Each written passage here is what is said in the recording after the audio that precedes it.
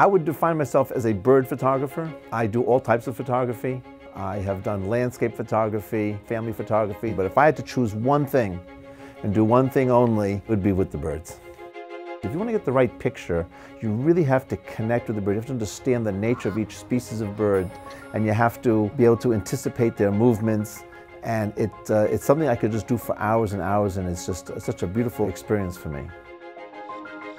The beauty of bird photography is that a bird will do the same thing over and over and over. But usually I become so overwhelmed, I get all these goosebumps and just to see the beauty of this, or see a bird I never saw before. Oh, what am I going to do now? You have to watch it and observe it and see what's going to be next.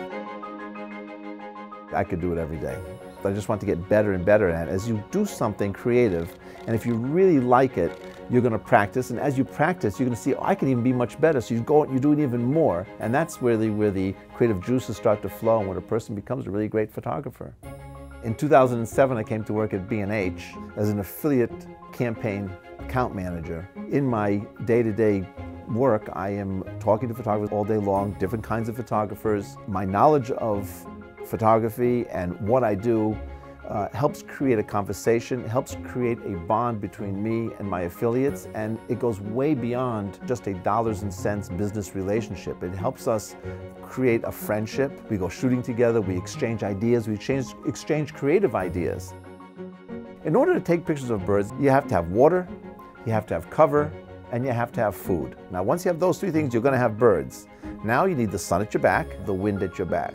Once you have the wind at your back, the birds are going to come at you. No one wants to see the back of a bird. They want to see the bird, they want to see the face, you want to have the eye, has to be perfectly in focus. If you're taking a picture, you need to have a good camera with a good tracking, but you have to have very good panning skills because you want to get the eye perfectly sharp. That is really one of the key elements in a good bird photo. It's extremely challenging and it's extremely satisfying. To me, it's therapeutic. To be out there, to be in sync with nature, to be in sync with the birds. I could be out there, I come back, it's such a calming and beautiful feeling. And in the end, I have something that I can share with someone else also. I can share that beauty, I can share that moment, and I can tell a story.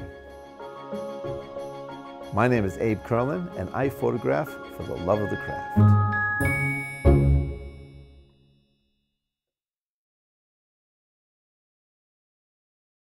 Was that a good interview? Great. That was good. You sure? Yeah. I felt like I was babbling and I